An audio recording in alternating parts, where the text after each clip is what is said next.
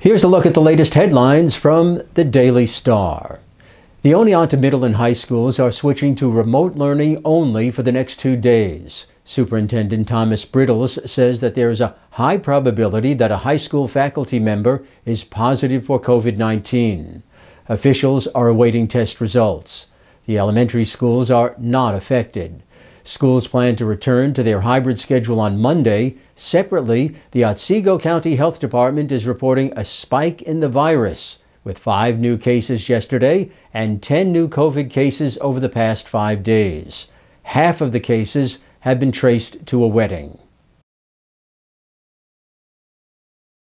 State Senate candidates Republican Peter Oberacker and Democrat Jim Barber faced off in an online debate over a stock transfer tax proposal. Barber says taxing stock transactions would raise $13 billion and most of it would be paid by out-of-state traders. Oberacker criticized the idea, saying it would hurt people with 401k retirement plans and keep middle-class families from investing. Oberacker is a business owner, member of the Otsego County Board of Representatives, and a volunteer firefighter. Barber is a Schoharie Valley farmer, former school board member, and former Farm Bureau board member. Otsego County District Attorney John Muehl says he's concerned that New York's bail reform laws are emboldening defendants to flout the criminal justice system. The DA says Joseph Mitchell and Eddie Holton failed to appear in county court on Monday.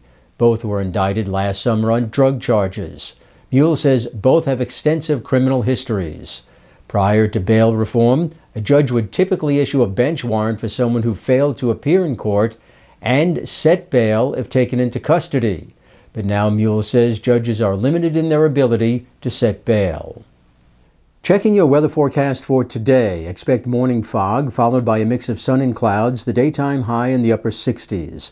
Then tonight, partly cloudy, overnight low dipping down to the mid-50s. Then tomorrow, a mostly sunny day in store, unseasonably warm, the daytime high in the low 70s.